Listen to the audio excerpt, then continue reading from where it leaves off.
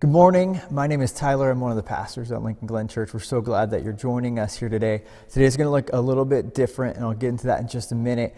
We're going to have a couple changes coming up for a few weeks. I'm going to take a few weeks off of preaching for a few reasons. And the first is this. The first is that it's good for you. It's good for you to hear from some different voices, hear how God is speaking through other people.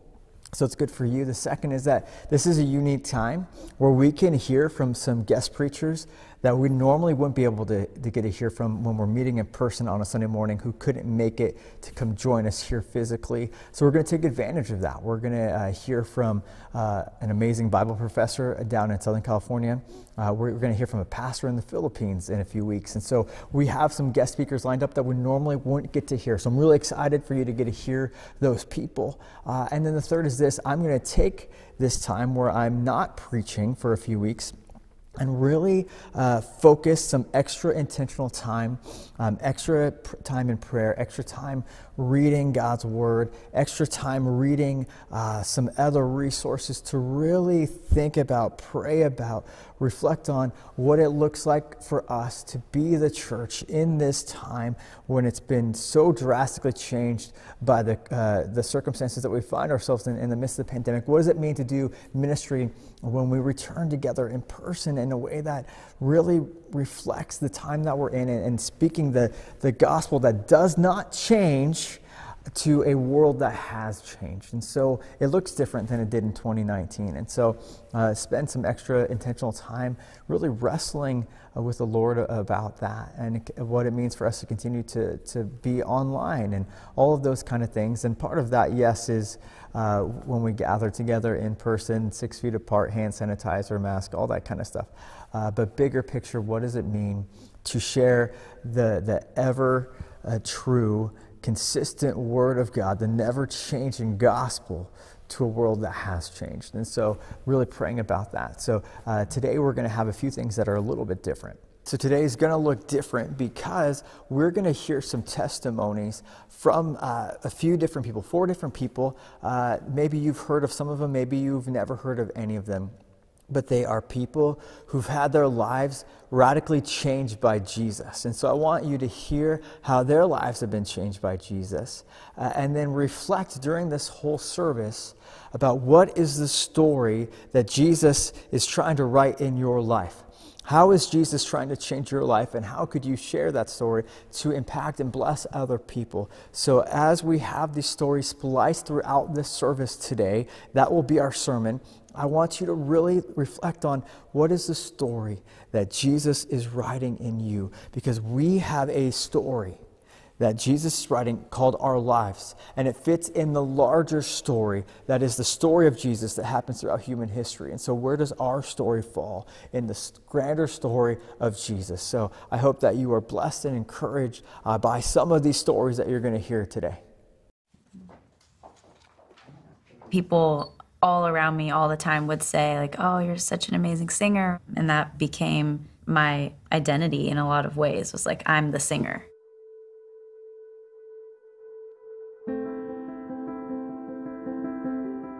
When I was 12 years old, I ended up getting signed to a record label.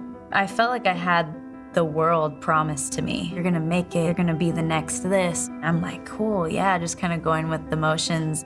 But there were some things that happened within the label where someone else kind of came in and took over and didn't really believe in me the same way. I was just really confused of why they didn't see what I thought that I had, and that was it. I didn't have a record deal anymore.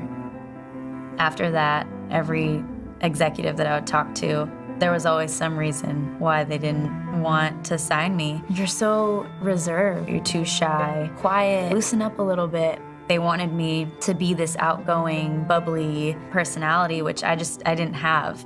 And that's when I really started comparing myself to other people.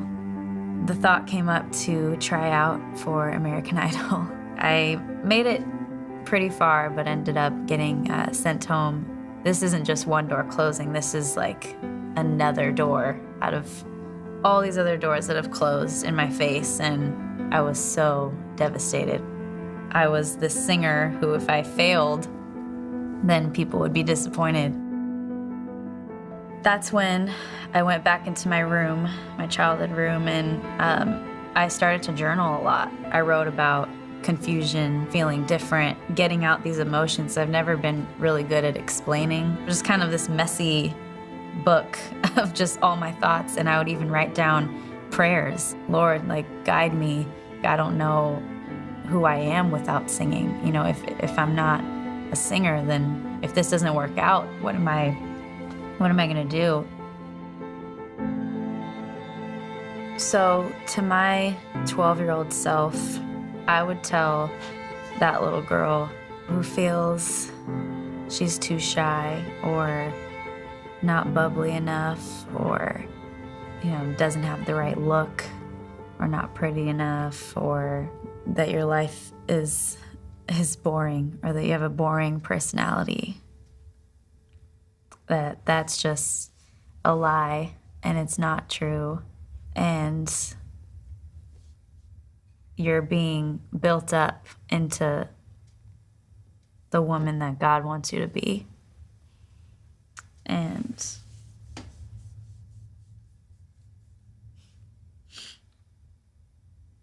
it might take a while, but one day you're gonna grow into your own skin and just be the girl that God uniquely made as you.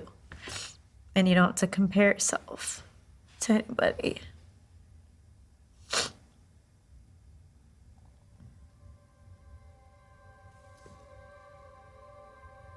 Yeah.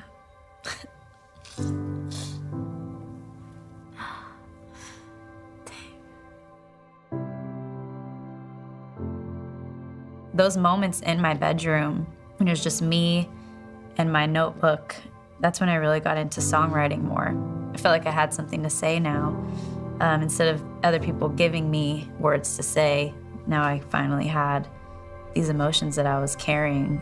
I picked up the guitar, started to put my own original music out online, and it was this kind of slow building process that wasn't forced. There was no, you know, you gotta be this, and you gotta try this, and you know, you gotta try to have this different personality. I didn't have to change myself, I could just be myself.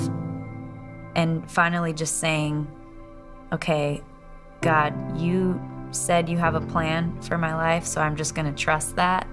And even if it means that I don't get famous or anything, I'm just gonna surrender all of this to you, put it in your hands. And I think once I did that, that's really when doors started opening. I continued to put out different videos online, just original music, and next thing I knew, I was signed again to another record label and put out a full-length album, which I had never done. Daytime TV, morning shows, sold-out tours, perform, and be nominated for a Grammy. That still blows my mind. And be the voice of an elephant in an animated movie called Sing. And that was just another dream come true. Philippians 3, verse 7 and 8 says, all these things I consider as loss compared to knowing Jesus Christ. I don't believe that every single day wholeheartedly, but that I think is the goal, is to really look at my life and be like, okay, if all of this went away, would I still be okay with just Jesus and all of the things that he offers? And I would say yes, I would be okay, because he's everything. Through Christ, I can just be myself and just be surrounded by his love. I'm Tori Kelly, and I am second.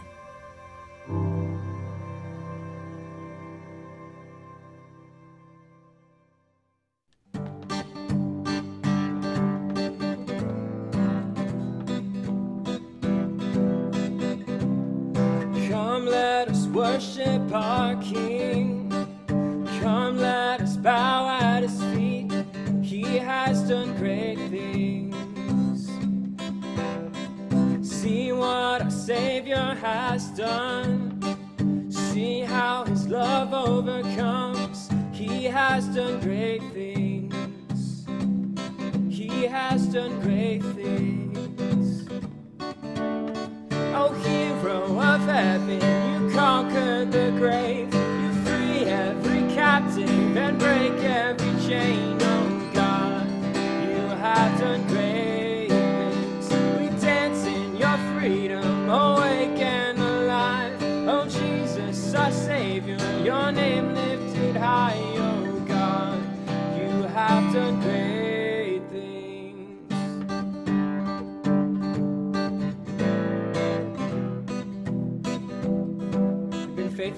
You've been faithful through every storm.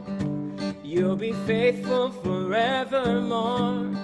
You have done great things, and I know you will do it again.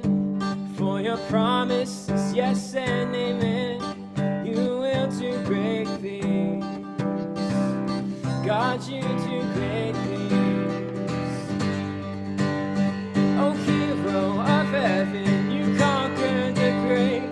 You free every captive and break every chain. Oh God, you have done great things. We dance in your freedom, awake and alive.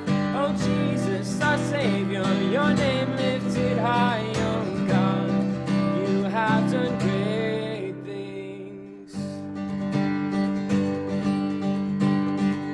Hallelujah, God, above it all. Hallelujah, God, unshakable. Hallelujah, you have done great things. Hallelujah, God, above it all. Hallelujah, God, unshakable. Hallelujah, you have done great things. Oh hero of heaven, you conquered the grave. You free every captive and break every chain. Oh God, you have done great things. We dance in your freedom, awake and alive. Oh Jesus, our Savior, your name lifted high. Oh God, you have done great things. You have done great things. Oh God, you do great things.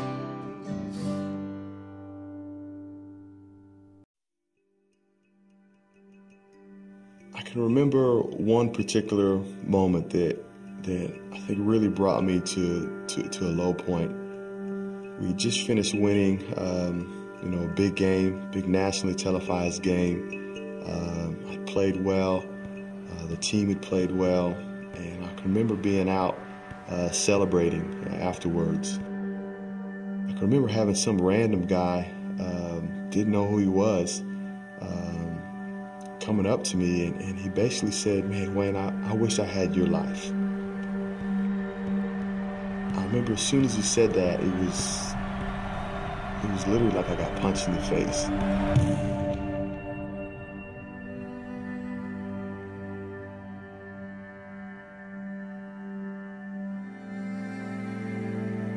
On the inside, he really didn't know what was going on. He didn't really understand the gravity and the magnitude of the unfulfillment that I had in my heart. It started out just as a young boy with a carefree attitude, who was gifted with some athletic ability and who just really enjoyed to play sports.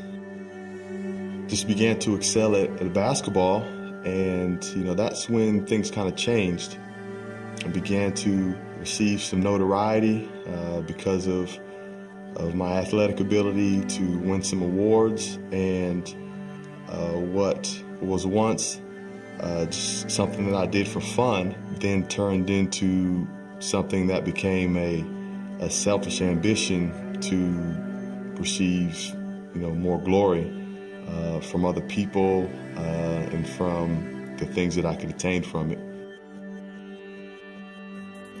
just as I began to excel and to achieve my dreams, whether it was in terms of championships, in terms of going to the university that I'd always dreamed of, playing at the University of Kansas, winning conference championships there and going to Final Fours, having a future in the NBA,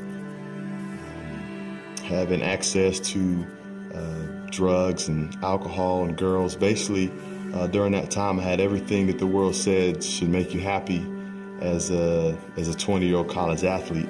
But yet, because I was so performance-driven, because I was so worried about what other people thought about me and wanted to gain their approval, that at the first sign of any conflict, any struggle, whether it was a loss, whether it was a poor performance, whether it was an injury, whether it was public ridicule in the papers or by fans, emotionally I would just be crushed. Just remember crying out to God for Him to show me someone or something. Lord, show me something that's truly worth giving my life to. A few weeks later, I would run into some Christians. They shared with me the gospel in a dynamic way. They told me about Jesus Christ and the things that He had done with His life. They shared with me how He died for the forgiveness of my sins and that He had a purpose and a plan for my life. And that's something that I'd never heard before. That God had something for me to do here on earth. I gave my life to the Lord in July 12, 2003, and my life was completely transformed from the inside out. I had played for myself and played for the applause of the crowd for so long that I really had no idea how to compete outside of that. And God had to show me how to do that. He showed me that I could compete and that I could play for His glory, that I could compete and play and live as an act of worship to Him for what He had done. And when that became the motivation of why I stepped on that court, that's where the freedom came, to where it didn't matter if I scored 30 points or if I didn't score any points at all. That if the posture of my heart, if the posture of how I lived, if the motivation for why I did things was to glorify and honor God, that I knew at the end of the day He would be pleased with me. As that became the motivation of why I played, those were the two best years of my career. I became an All-American, Big 12 Player of the Year, and because of the freedom that came from playing and competing for Jesus.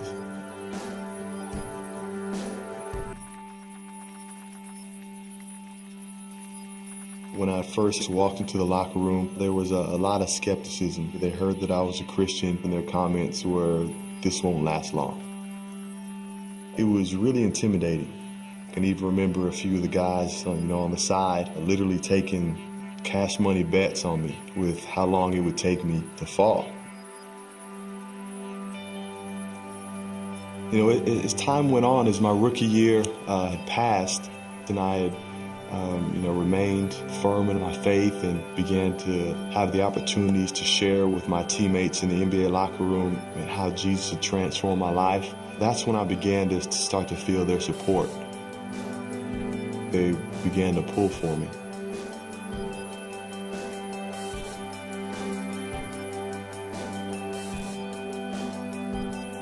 It was amazing the lesson that I learned from that. It's not necessarily the championship ring, celebrating with champagne in the locker room, parade in the city, hoisting the championship trophy, but it was seeing how quickly that glory would fade.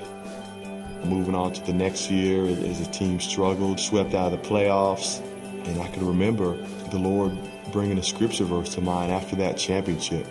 1 Peter chapter 1, verse 24, "The man in all his glory are like the flowers in the grass of the field. The grass withers and the flowers fade, but it's only the word and the will of God that stands forever. Seeing how that eternal truth had matched up directly with the experience of winning that championship, it's really when the Word of God and His will became something that I wanted to completely pursue. And it's really something that led me to step away from professional basketball and to be a part of something that's not only going to influence and change my life, but have the influence to change the lives of so many people around me. And not just for a moment's time, but for eternity. It's a great feeling in knowing who you were made to be and to know what you were made to live for. My name is Wayne Simeon, and I am second.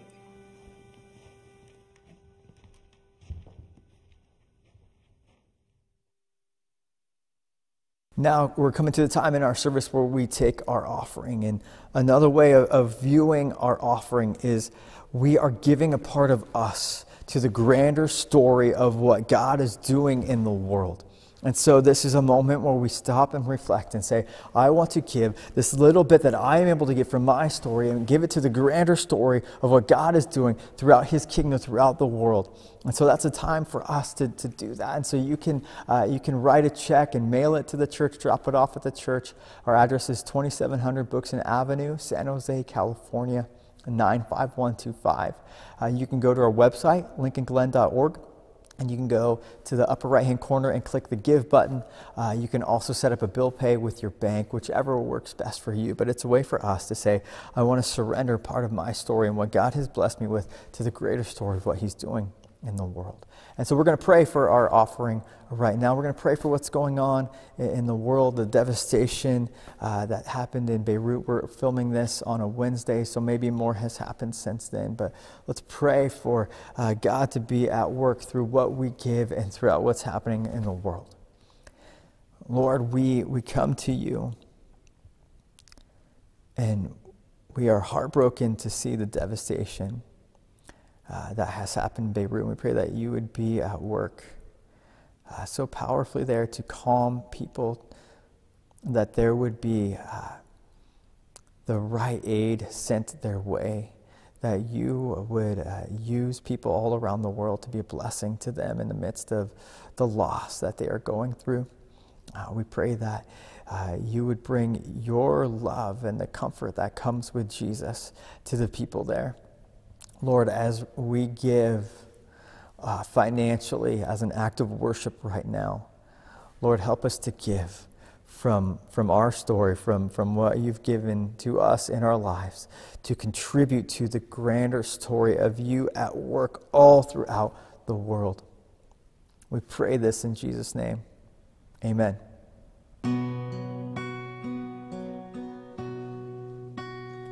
I hear the Savior say, thy strength indeed is small. Child of weakness, watch and pray. Find in me thine all in all.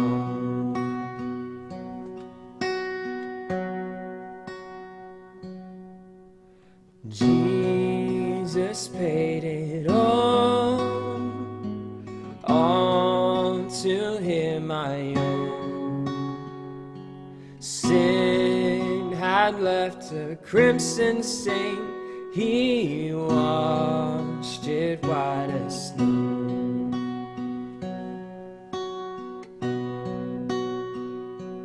Lord, now indeed I find thy power in thine alone can change the leper's spots and melt the heart of stone.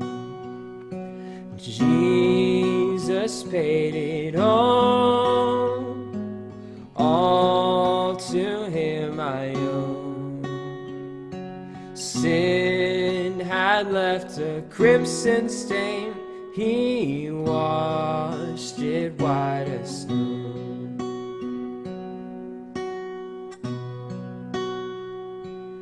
And when before the throne I stand in him complete, Jesus died my soul to save. My lips shall still repeat, Jesus paid it all to him I owe. Sin had left a crimson stain, he washed it white as snow. He washed it white as snow.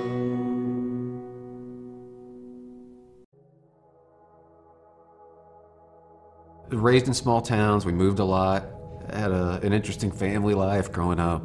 I got kicked out of kindergarten for arguing with the kindergarten teacher about a philosophical subject.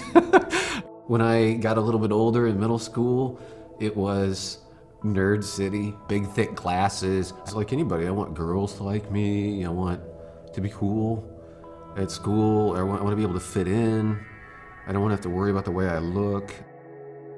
I was born with nystagmus, which is more of a social problem for me. I can see okay now. It makes my eyes move back and forth, and I have to compensate by moving my head to see. And it confuses a lot of people, and it makes things awkward. It's just the way it has been for me as long as I've been around. And so it's made me not want to be seen.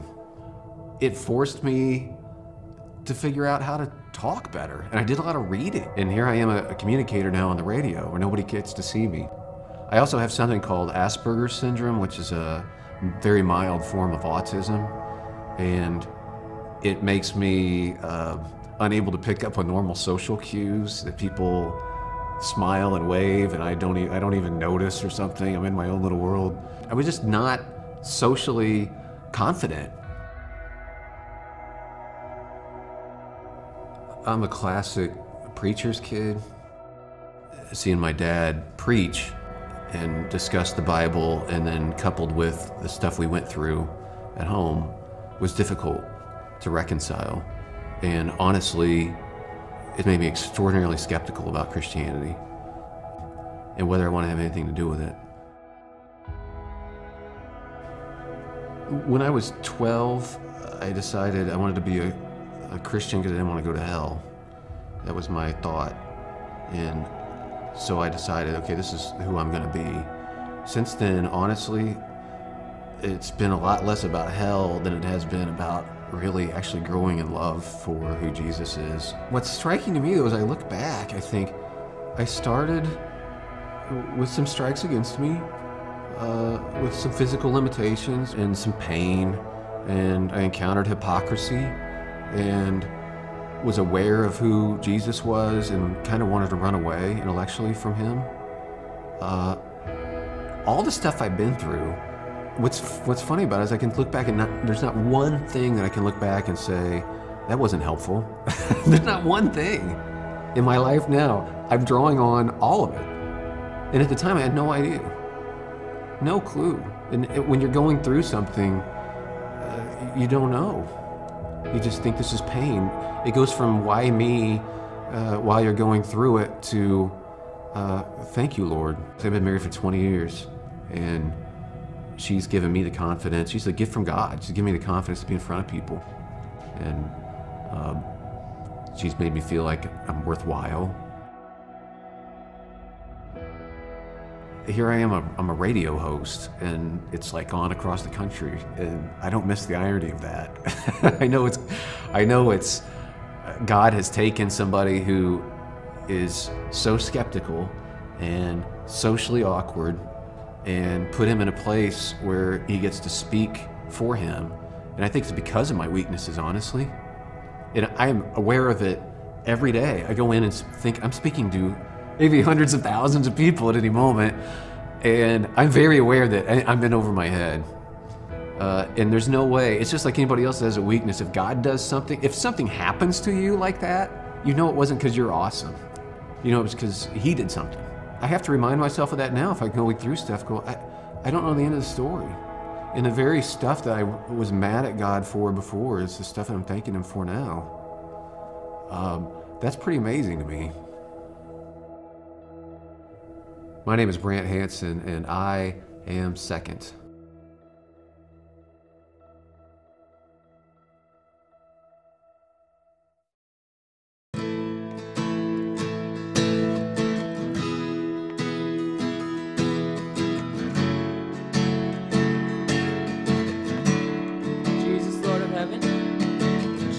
Lord of heaven, I do not deserve the grace that you have given, or the promise of your word. Lord, I stand in wonder the sacrifice you made, with mercy beyond measure. My debt you freely paid. Your love is deeper than any ocean, higher than the heavens reaches, beyond the stars in the sky.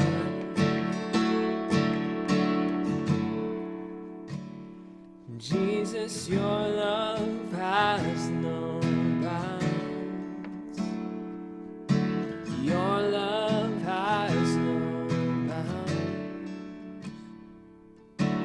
Jesus, Lord of heaven, I do not deserve the grace that you have given, or the promise of your word. Lord, I stand in wonder at the sacrifice you made,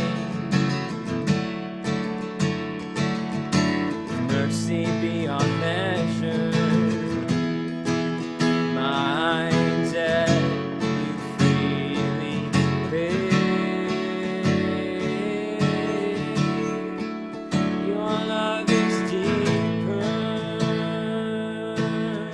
than any ocean, higher than the heavens reaches, beyond the stars in the sky.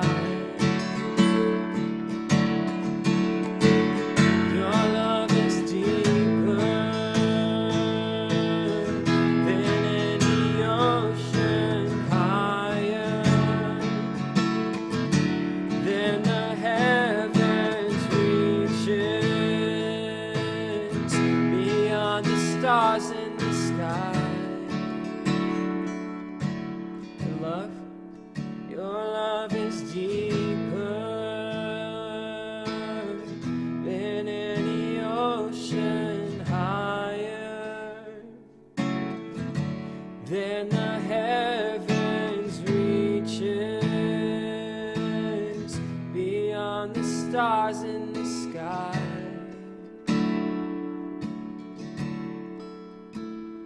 Jesus, your love has no bounds. Your love has no bounds.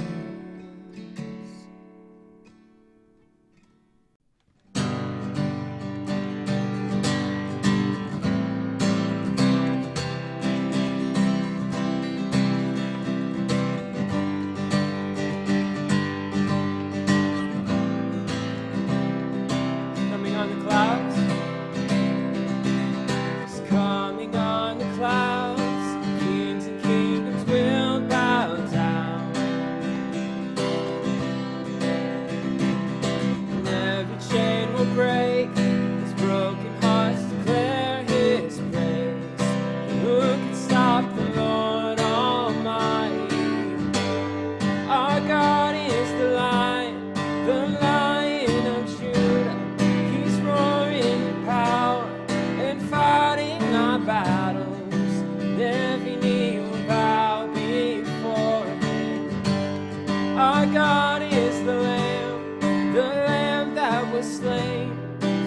sins of the world.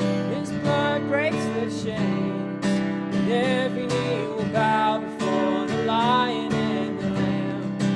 Every knee will bow before him.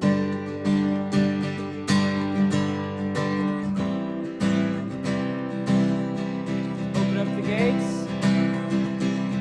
So open up the gates. Make way before the King of Kings.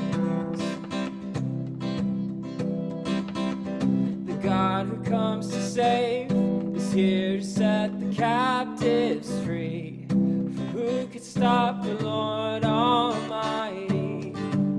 Our God is the Lion of Judah.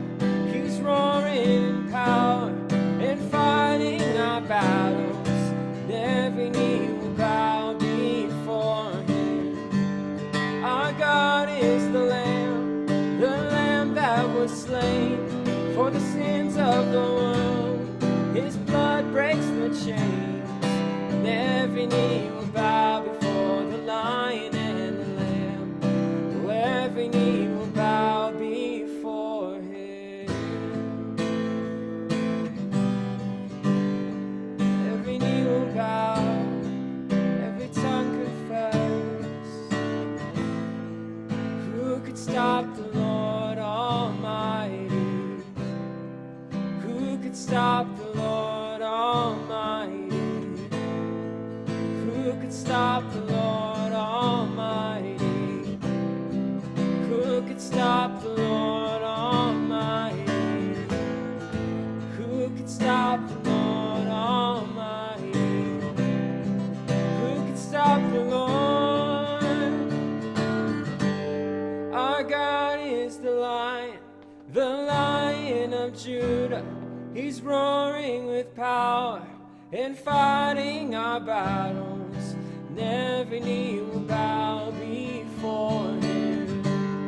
Our God is the Lamb that was slain for the sins of the world. His blood breaks the chains, and every knee will bow before the Lion and the Lamb. Oh, every knee will bow before him.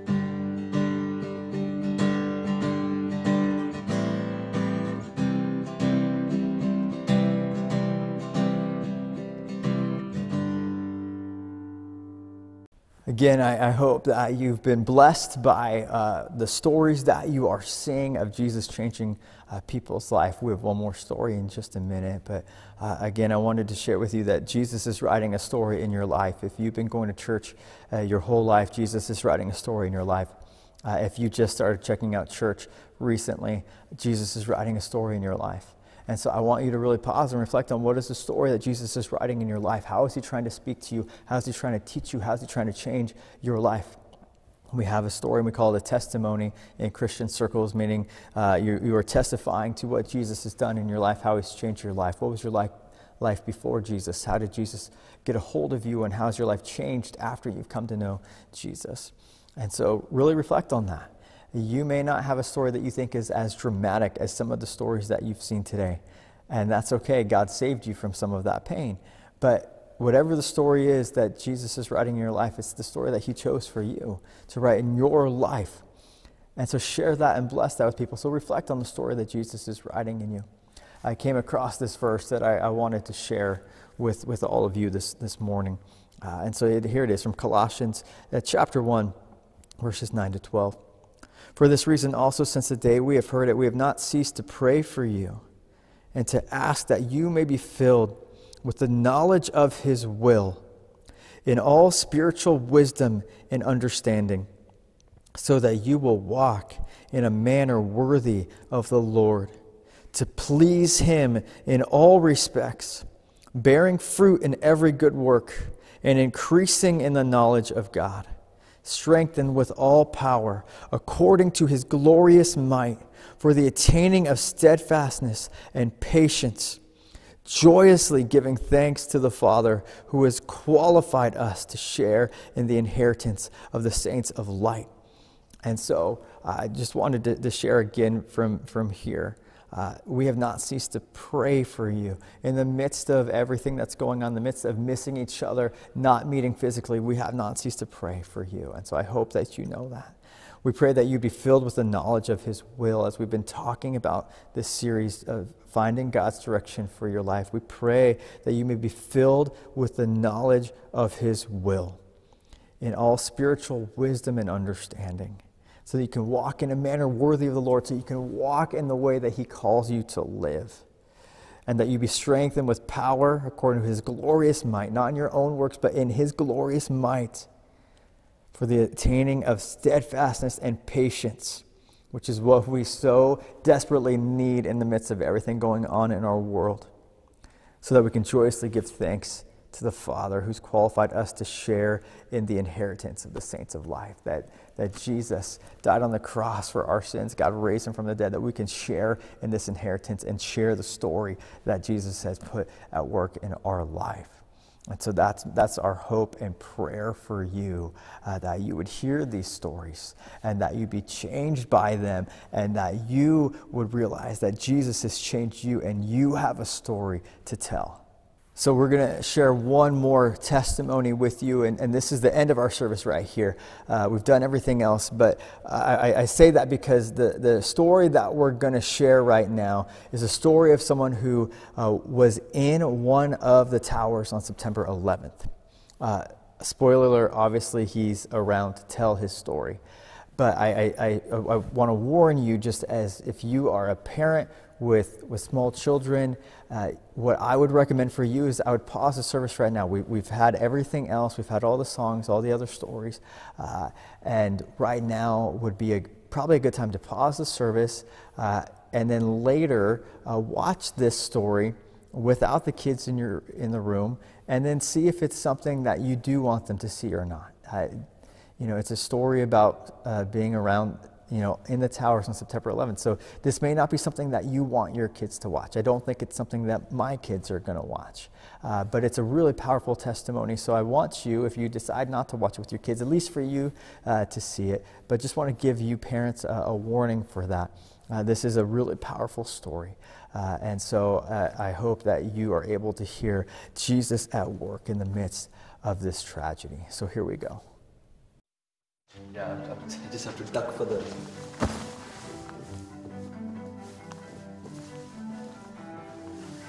Ready? My life journey started in the city of Calcutta in the nation of India. I thought my calling would be in business.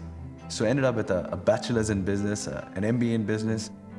I meet this young girl, fall in love, get married in January of 2000. And in February of 2001, I pack up my bags and leave Calcutta, India for a new life in America. I left home with 2 suitcases and $50 in my wallet. Land in New York City on a cold day. In a few weeks of getting to America, I find work on the 81st floor of the North Tower of the World Trade Center. My wife Mary, she finds work on the 71st floor of the South Tower of the World Trade Center. Everything was now going so well for us. And here rolled in September 2001.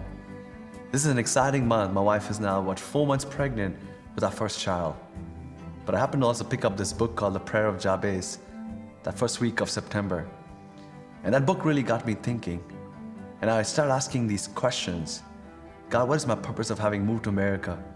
Is it all about the success and fame that I can find in this country? Or is there something more?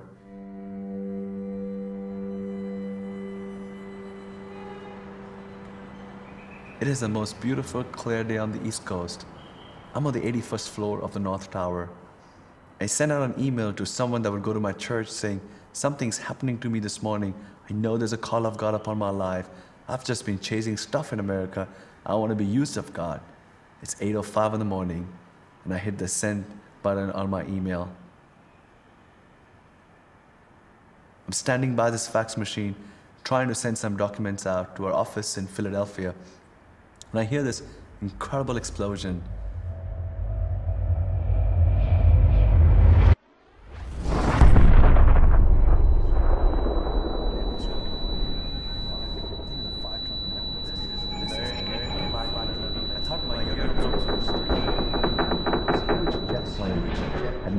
crashing into our tower.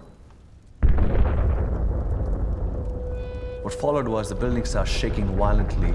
Walls began to cave down.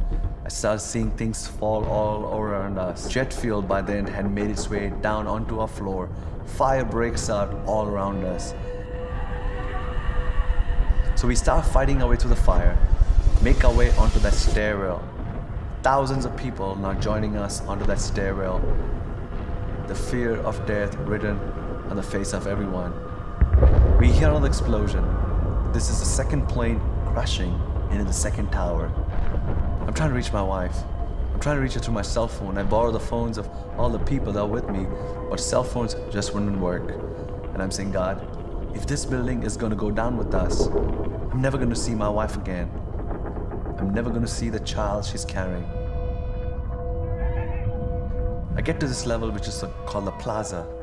But now this place of life, this place of just exuberance where life would be celebrated, has now been turned into a place of death, a place of destruction, as I see hundreds of bodies of people that jumped out of the buildings, people who were in those planes. I started walking towards the South Tower, had no idea about what was about to happen. 15, 20 feet away from this building, when I suddenly realized that the ground that I'm standing on, the ground around me is shaking. I felt like I was being sucked into some kind of vacuum that was being created around me. I hear another incredible roar. Thought it was a bomb, but this is not a bomb. The building at approach, the South Tower, was finally imploding and going down.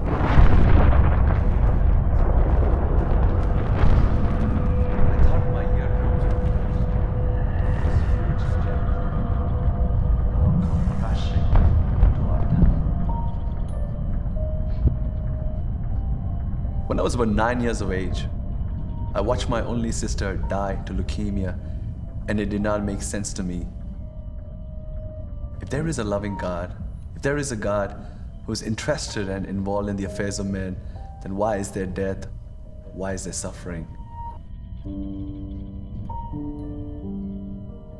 I looked around and there's 15 or 20 people around me, and by then we had huddled together. And now this thought comes to my mind. These people that are with you, where are they going without Jesus? And till that moment in my life, I was a closet Christian. I would never be very vocal or verbal about my faith. But facing death, I feel this boldness to speak up for Jesus. And I started crying out Jesus, and I asked those 15, 20 people to call upon the name of the Lord. The most incredible thing happens. Not one tried to argue with me or debate with me. But as I started calling upon the name of the Lord, they followed in unison. And I could hear these people cry Jesus with me for a few minutes. After about 20 minutes, I'm surprised that I'm still alive. I'm plastered with soot and glass. I could not breathe. The soot and the ash was getting into my lungs. I decided to crawl, feel my way back to that place where I had prayed with those people, to only realize that these people who had just prayed with me, they did not make it out alive. Their bodies were smashed and crushed.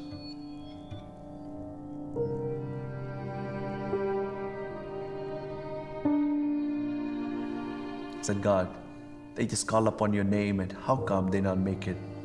But I felt the Lord saying, Sujo, they made their peace with me in their dying moments, and they're resting with me in my presence.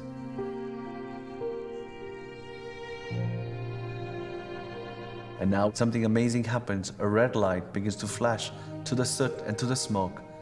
The light now leads us out of the pit, and I'm trying to run out of ground zero, when suddenly another roar. I turn back, and this is the North Tower collapsing. I'm out of the debris. By now the towers have collapsed. Both of them have collapsed. Dust, smoke, ash, balls of fire rising out of ground zero. And I'm sitting right in the middle of one of the streets of New York City, wondering, God, why did you spare my life? For sure, my wife is dead. I had now given up hope about my pregnant wife.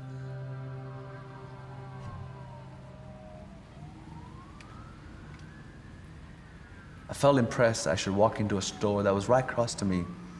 A young girl from the store comes out, pulls me in. She started removing glass from my hair, and she says, let me call your family for you. I told her what I thought had happened to my wife. She takes my cell phone. And as she's trying to pull some numbers out of my cell phone rings for the very first time that day in that girl's hand. She hands me back the phone. I flip my phone, I see my wife's caller ID, and I'm thinking it's someone else calling me with the news that your wife is dead. So I picked up that call with a lot of fear, thinking that would be the worst news of my life. But when I said hello, it's my wife on the other side. Her life was spared.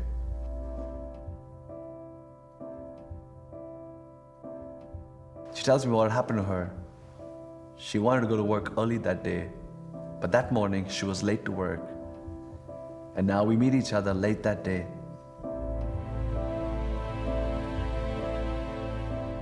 It was the most amazing moment. From just sheer fear that each of us thought the other was dead, now finally reunited.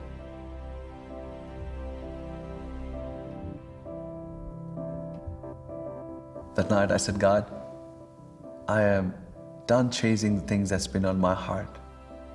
I've been chasing success, fame, financial security. But from now on, I want to be chasing that which is in your heart. And I'm convinced that all that's in your heart is people. People from all over the world, many of them who have never heard your name even once. So God, I want to be a proclaimer of the good news of Jesus Christ. I want to redeem my time. So God, here's a surrendered life. Would you rewrite the story of my life?